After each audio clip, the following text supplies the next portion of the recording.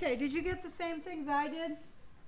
Nitrate, NO3 minus, nitrite, NO2 minus, phosphate, PO4 3 minus, and phosphite, PO3 2 minus. Does that seem pretty obvious when they're sitting next to each other? Yeah. Is it easy to remember that phosphate's a 3 minus charge and it's got 4 oxygens, and phosphite is 3 oxygens and it's a 3 minus, but sulfate's a 2 minus? No, it's not easy. It takes a lot of practice. And I really recommend that you keep those flashcards with you all the time. Have them in your pocket. You don't have to go through the whole stack. Just take a minute or two, go through 5 or 6 cards when you're standing in line waiting to pay for your lunch downstairs, or you're at the bookstore, or you're at the dentist office waiting. If you're in a carpool and it's not your day to drive, practice them. If you're driving with a chemistry student, practice back and forth. Do not do flashcards when you're driving by yourself, all right? I don't want you getting pulled over. Oh, Master Peck told us to do this. No, don't do it when you're driving alone. You could make a video of yourself, saying them on a video, and then play that video to talk to yourself while you're driving, but otherwise not while you're driving. It'd be a great idea. Okay, now let's talk about some more ions. If an ion looks like one of the oxoacid ions, but it has 1 or 2 hydrogens in front of it, we add the word hydrogen or dihydrogen. We also sometimes use the prefix bi to replace hydrogen. So we have the carbonate ion, CO3 2 minus. Now if we add a hydrogen ion to it, we get HCO3. You'll see that the hydrogen is added on the front and the charge goes down by 1. And we call that hydrogen carbonate. It's also called bicarbonate. You know this from your kitchen. Sodium bicarbonate, baking soda, that's what it is. Okay, that's the ion in there, and then a sodium ion. Phosphate, PO4 3 minus. If we add a hydrogen, we get HPO4 2 minus, and we call it the hydrogen phosphate ion. It's also called biphosphate. Then if we add 2 hydrogens, we get H2PO4 with a -1, and we call that the dihydrogen phosphate ion. Now, according to these rules, you could call it dibiphosphate, but I've never heard anyone do that. Okay, I've never heard it called that. It's dihydrogen phosphate. So note that each time we add a hydrogen, the charge goes down by 1 on that ion.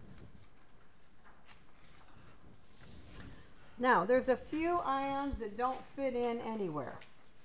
These are polyatomic anions. Hydroxide, OH minus, cyanide, CN minus, azide, N3 minus. We've talked about that, right? You know where that is in your everyday life? Or we didn't talk about that in here? Some of you experienced, well, you didn't experience it, I hope. Some of you were in close proximity to this ion today. Anybody know? It's in your car. It's not the battery. The battery's sulfuric acid. The bag, the airbag, right? It's not an airbag, it's a nitrogen bag, because it has in it this ion. It has sodium azide.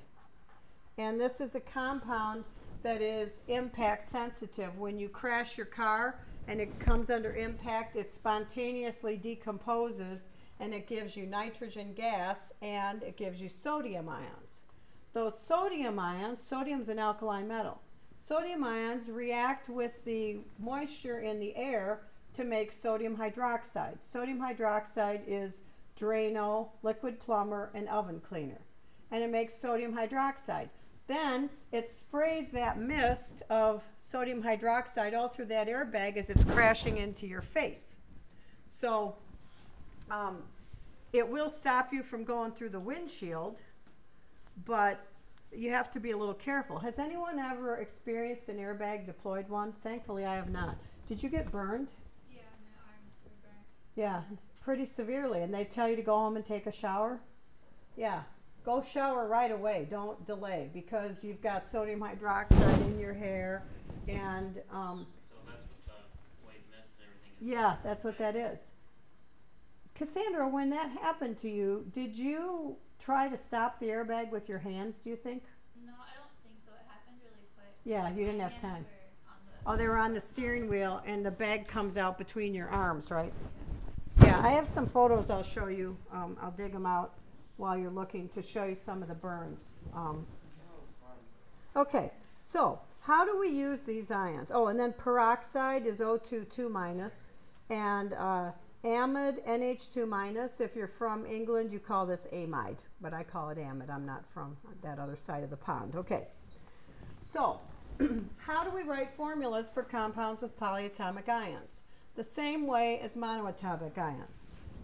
We look at the ions and then we make sure the charges are neutral on the compound.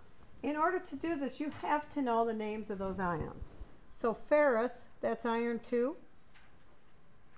Sulfate, that's SO4, 2 minus. So I write ferrous sulfate, plus 2 minus 2. FeSO4. Ammonium, that's NH4 plus 1. Phosphate, PO4, 3 minus. Now I have to use parentheses to make this electrically neutral. Because the ammonium has a plus 1 charge, I need 3 of them, so that goes inside the parentheses, PO4. Potassium, that's an alkali metal, so it's a plus 1. Hydrogen sulfite, HSO3. Sulfite's a minus 2, so hydrogen sulfite's a minus 1 because I've added that hydrogen. So KHSO3. Mercury 2